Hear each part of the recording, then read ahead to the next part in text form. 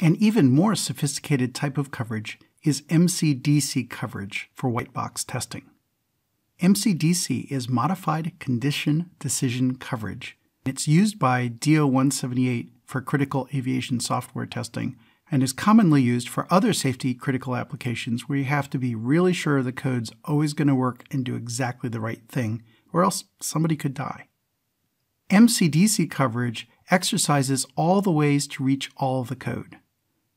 The criteria for MCDC coverage are that every entry and exit point is invoked, every decision tries every possible outcome, each condition in a decision generates all the outcomes, and each condition in a decision is showed to independently affect the outcome of the decision.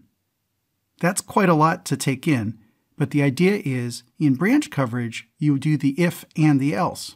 But in MCDC coverage, if there's 5 different ways the if could be true, you need to try all 5 different ways, and then also show the else could happen. As an example, the condition clause if A is equal to 3 or B is equal to 4, for branch coverage, you just need to test that it was true and that it was false. For MCDC coverage, you have to say, well, if A is 3 and B is not 4, then we know A activates the true statement.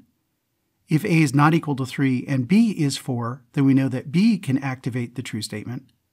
And if both A is not equal to 3 and B is not equal to 4, we know that the else can be activated even if it's just a fall through. Now, while it seems like almost everything has to be tried, you do not have to try A is 3 and B is 4, because that's already been covered by the first 2 cases.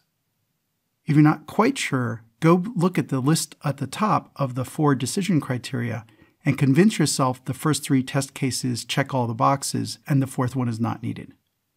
For simple ands and ors, you generally need 1 more test than the number of terms in the condition clause. For 2 terms, you need 3 tests. For 5 terms, you need 6 tests, and so on. If you have more complicated expressions, there's a truth table technique that can help, and you may need trial and error to find all the different variations.